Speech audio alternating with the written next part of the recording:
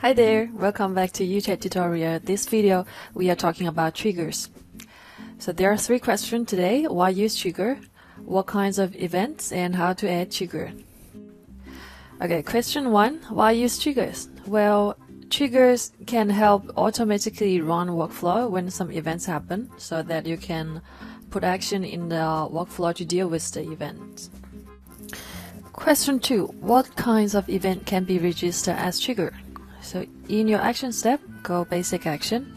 Everything listed here except from this one can be registered as trigger, including tag action, variable value change, sequence action, subscribe and unsubscribe to the bot. So when a user first talks to your bot, they are subscribed to your bot. And email, SMS, opt-in, opt-out.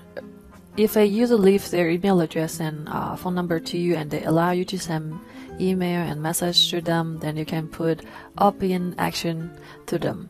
And later, if they choose to, they don't want it to receive your email or message, then you can put opt-out action to them.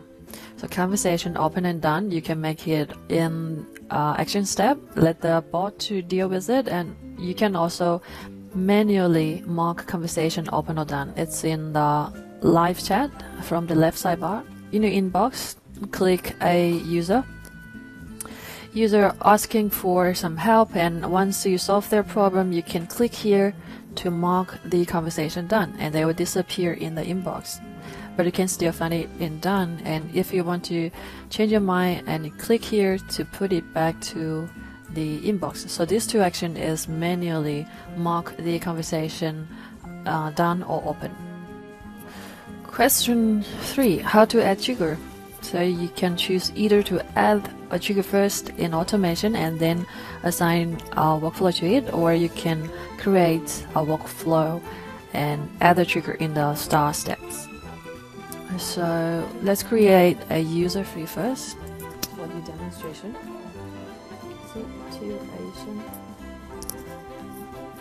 Okay, I already created. Okay, situation. Your automation, click trigger and then add trigger. For example, let's make a conversation is done.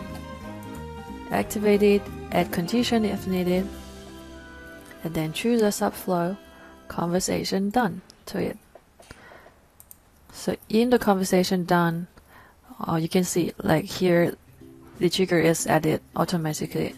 So in the action step, let's change the variable value. Situation, conversation done. Okay, publish it and we can test it. So this user is now in inbox, and the custom user view have nothing here yet.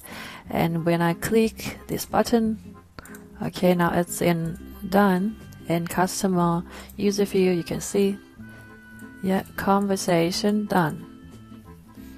So the second way to add trigger, as I said, it's in the workflow, conversation open. Let's add the trigger here, add conversation opened, activated, save. And then in the action step, let's change the variable value again to conversation open. Okay, publish, and then let's test it in the live chat. Done. Click this button to put it in inbox. Okay, now you can see the customer view, user view is changed to conversation open.